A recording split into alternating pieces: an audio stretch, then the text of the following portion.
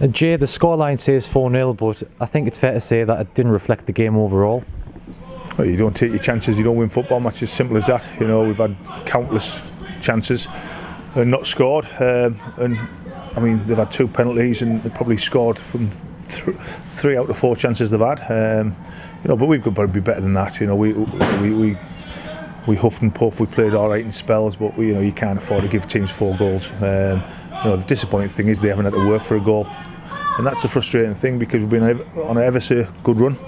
You know, and the lads have been outstanding, and you can't take that away from them. But today, you know, we just felt as soon as the first goal went in, which was a sloppy goal again, got to defend better. You know, we threw silly goals away at vital times.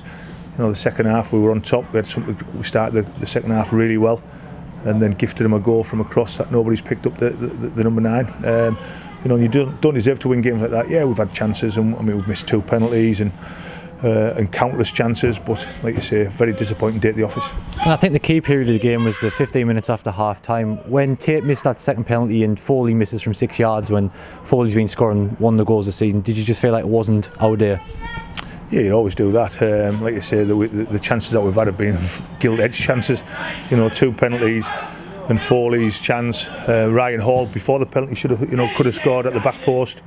So you know, we've missed some real good chances. You know, their keepers pulled off a couple of great saves in the first half. You know, which kept them in the game a little bit.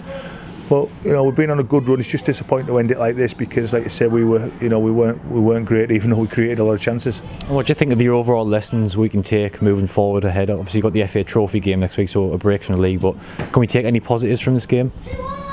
Well, the only positives is, you know, we've created numerous chances. The downside is, you know, we've conceded 4 goals, and we've not conceded 4 goals apart from York all season. So it's a disappointing day at the office. But we dust ourselves down. We haven't become a bad team overnight. You know, the lads deserve every credit for what they've done so far.